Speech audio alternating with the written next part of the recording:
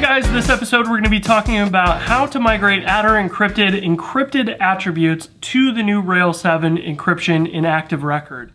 So Adder Encrypted was kind of like the early version of this, where you could go and say, we want to encrypt this attribute, and the database would store the encrypted version of your attribute, and it would give you a virtual attribute that gave you access to setting and receiving the decrypted value. So you could set and assign the decrypted value, but it's going to automatically encrypt it and save it in your database as the encrypted version.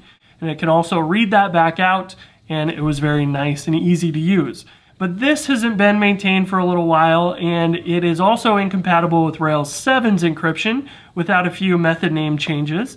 And so what I've done is actually used a fork of this gem from my friend Austin Miller, who forked this to work with Rails 7 by fixing a couple method names.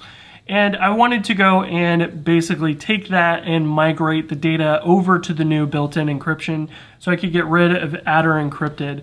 And so what I've done is written a migration that can take and read the Adder Encrypted values, decrypt them without the gem, and use OpenSSL Cipher directly to do that, so we can get rid of this gem and move everything over to Rails 7 encryption.